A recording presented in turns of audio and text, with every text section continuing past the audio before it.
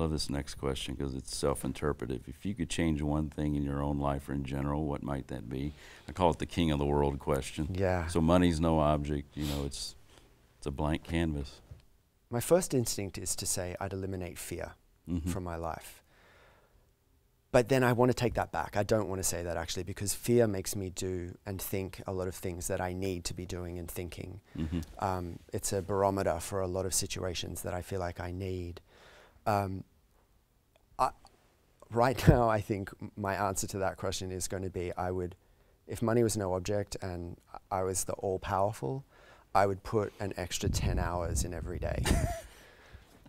And you wouldn't sleep, you would just I work. would get more stuff done. You get stuff done. Yeah. And when I say get stuff done, I mean I would be able to make more. I'd be able to be in the studio more. I'd be able to, you know, get more time with that creative spark that I've kind of been nurturing since I was 4 years old. You know, I want to segue for a moment before I get into another real meaty question.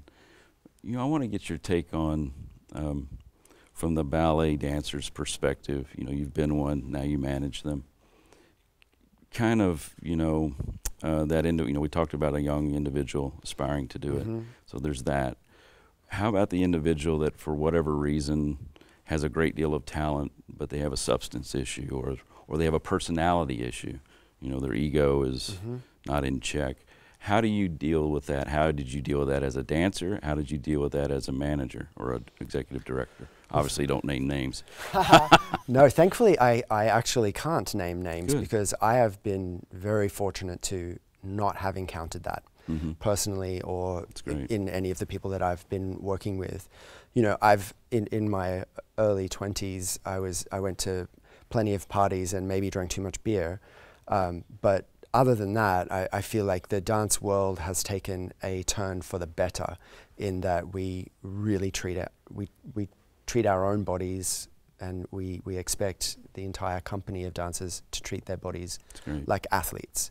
There have been great strides made in dance medicine, dance science, so it's a tolerance. There is no tolerance for neglect anymore, whether that be drugs or alcohol or diet or smoking or anything like that. There's just no tolerance for it anymore.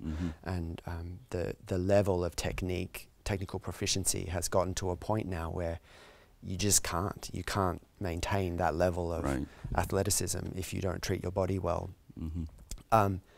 One experience that I did have that I want to share with you, was I was fortunate enough, a year after I retired, I spent 1 year as rehearsal director for Bangarra Dance Theatre, which is the Indigenous dance company in Australia, highly respected Indigenous dance company.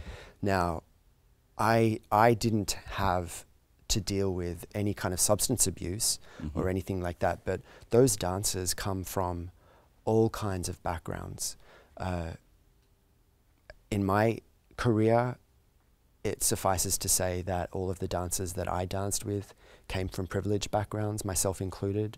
I mean, we weren't rich, but I got a whole wealth of opportunities that a lot of young boys didn't get. And these dancers in Bangarra were, quite a lot of them came from underprivileged, underserved backgrounds. And so it was a real joy for me to work with them in nurturing that creative spark.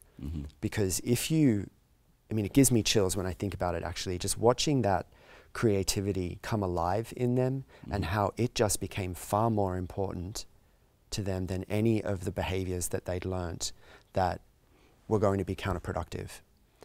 And to see these young men and women latch on to that artistry and that technical proficiency as a dancer, and watching all of those behaviors fall away because all they wanted to do was tell their stories.